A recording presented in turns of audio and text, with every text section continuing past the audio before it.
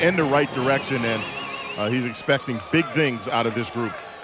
Off we go from Coral Gables. Pitt controls it first, 11-4 overall, 2-2 in conference.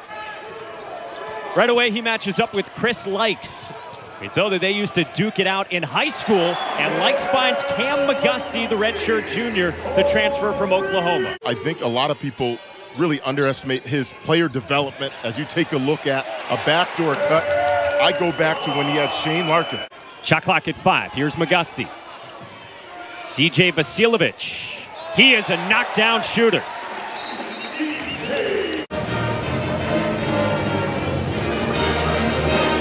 They don't turn it over. They're a very good team. I know that might sound simplistic, but that has been an issue with them at times. And McGusty hits a tough one in the face of Tony. 11-0 Miami. Them 32, but Lykes' team got the win. And he definitely let us know how many he had as we take a look at more good ball movement by Miami. Familiar with each other. But early on in this game, Miami really has done a nice job breaking down this Pitt D. I think they're Miami on the other end. They continue to execute, and they're getting high percentage shots. McGusty backdoor. Got the late notice from his teammates in the crowd there. Johnson was nearly out of control, and Brown rattles in the jumper. He swirls one out. Let's see if McGowens can get involved. Yes, good from 3 for Trey McGowens, the sophomore, coming off 24 on Wednesday. Johnson and Trey McGowens, two of the better guards in the ACC, and they can heat up very quick. After Pitt fell behind 16-0 here on the road. Murphy off the shot fake. Boy, he is a great shooter as well when he's going well, and we had some fun chatting with him earlier this season. Can keep inching closer. Johnson drives, dishes, Brown slams.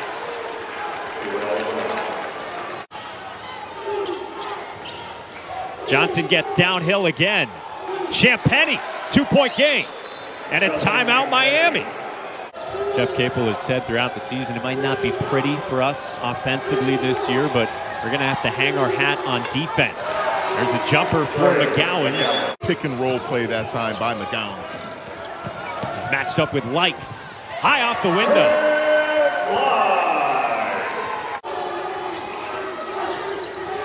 Miami puts you in so many ball screens. Lykes from the elbow this time. Beverly, nice dump off for Miller. Got his own miss. Miller on the stick back.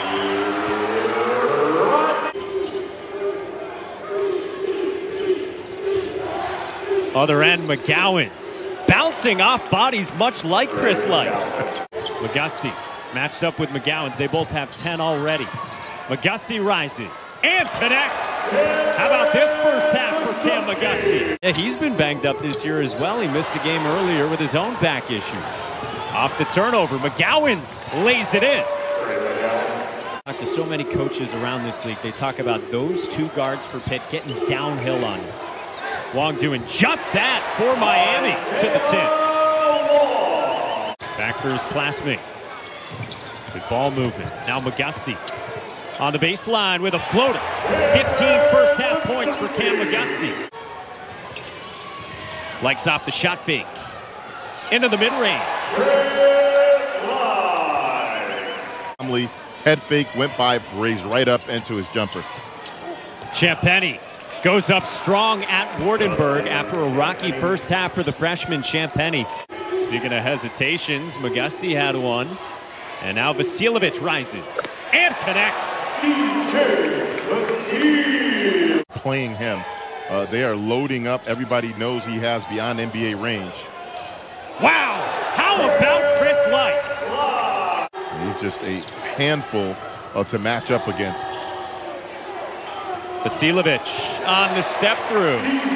Different ways to get buckets for Coach Q and Syracuse. Xavier Johnson hangs in the air, and Pitt's going to apply pressure. Either a linebacker or the tight end position. Not sure too many people would be able to match up against him. McGusty going one-on-one with his first second half points, up to 17 overall. And in particular, early on to start this game off. Likes the dump off for Rodney Miller. He is setting his teammates up for some easy buckets around the basket. There's a shot that falls. That's the 11th made field goal for Pitt compared to 9 turnovers that they've had. Forced it up with the shot clock winding down amid a trap. Tony goes up strong for 2. Miller, no. So a couple of stops for Pitt. Now can they convert it into offense? Brown syncs up with McGowens this time. Johnson with 3 fouls and 4 turnovers in this one. Shot clock at 5. Vasiljevic banks it in over the top of Murphy. Murphy got this one. The margin is a dozen with Pitt on an 11-3 run. McGowan slicing and dumping it off for 2 on the baseline from Champagnie. You said you'd love the pressure too, and with the short bench we know Miami has, you can see the bigs are panting out there for Miami. Now it's down to 8. Second consecutive time up the court, tried to throw it into the backcourt. McGowens nearly brought it down. Wardenberg went up to meet him. See a 17-3 run these last 6 minutes. McGusty pulls up with a floater. Shot clock below 10. McGowan spinning and falling away. Banks that in. Tony on the drive. Left it short. Got his own miss and found Brown for 2. We got a 4-point game with 6 to go in Coral Gables. Beverly's runner is good over the top of the shot blocker, Brown. McGowan's in a scramble. Finds Brown again for 2 more. I'm not sure how McGowan's got that pass through there. He wants it. McGowan's turns it over and a run out for Beverly. With the flush. Murphy. Tough shot, no. The tip at the rim for Adis Tony. High ball screen. Instead, Miller. And a foul. A 6-point margin. Just under 3:20 left. McGowan's back down to 4. So far as close as Pitt has gotten. Harlan Beverly, the freshman, found Wardenberg, who stayed patient for a big 2. Dealing with the right knee tendonitis that brought him into the training room at 10 a.m. today. Wardenberg, what a great cutoff ball. Eye off the glass and Beverly the rebound. On the run out, Beverly lays it in. The action, make a nice layup. Adis Tony cans a 3.